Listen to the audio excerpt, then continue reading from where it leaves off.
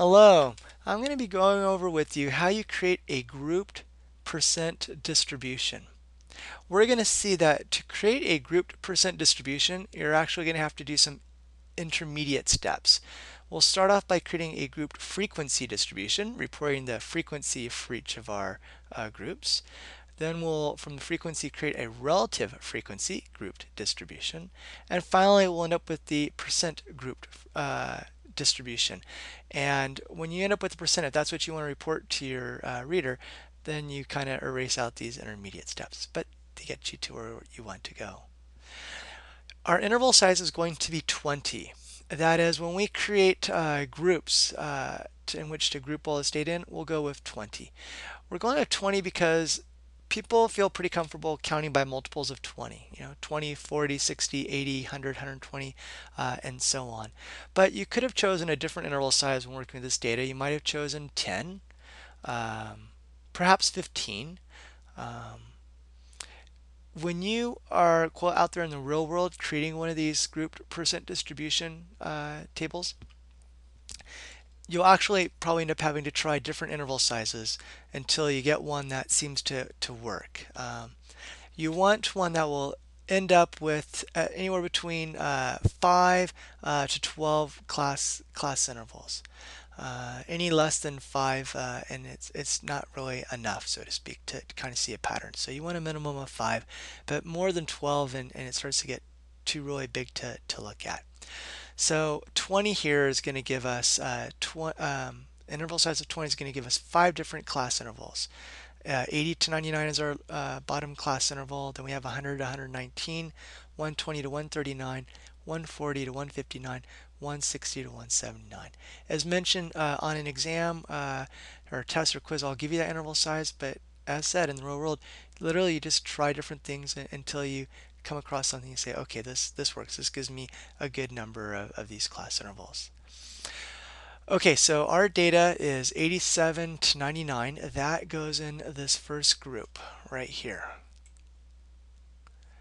Then we have 100 to 119. That gives us, well, let's see, 1, 2, 3, 4, 5, 6, 6. So we had 3 in the bottom class interval of 80 to 99. We have 6 in the next class interval of 100 to 119. Now for 120 to 139, it looks like we're going to have 3 scores.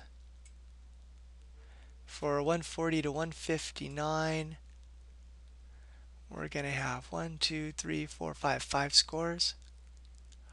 160 to 179, we're going to have 3 scores. All right. Okay, you want to count these up and make sure they equal the total number of scores. So they should be equal to 20. So 3 plus 5 is 8, plus another 3 is 11, plus 3 is 17. I'm sorry, plus 6 is 17, plus 3 is 20. So our total is 20. That is good. Relative frequency is just the frequency divided by the total. So 3 divided by 20 is 0.15. 5 divided by 20 is 0.25. 3 divided by 20 is again 1.5. 6 divided by 20 is 0.30. And 3 divided by 20 is 0.15 again. All right. Now to convert relative frequency to a percentage, relative frequency, if you add up all the relative frequency, it should equal 1, right? 1 whole pi. 0.25 is 1/4 of the pi, so to speak, right? And 5 is 1/4 of 20. Okay, so to convert this to a percentages out of 100, we just multiply each of these by 100. So 0.15 times 100, we move that decimal point over 2, and it's 15%. 25 times 0.25 times 100 is 25, and it's a percentage, so percent. 0.15 times 100, that's going to be 15%. 0.30 times 100, that's going to give us 30%, and 0.15 times 100 again is 15%. Okay, when we look at these intervals here, 80, 100, 120, 140, 160, those are all called our lower limits, and notice that they're all multiples of our interval size. That's very important when you create it. And then 99 is going to be just one less than the next above, 119 just one less than 120.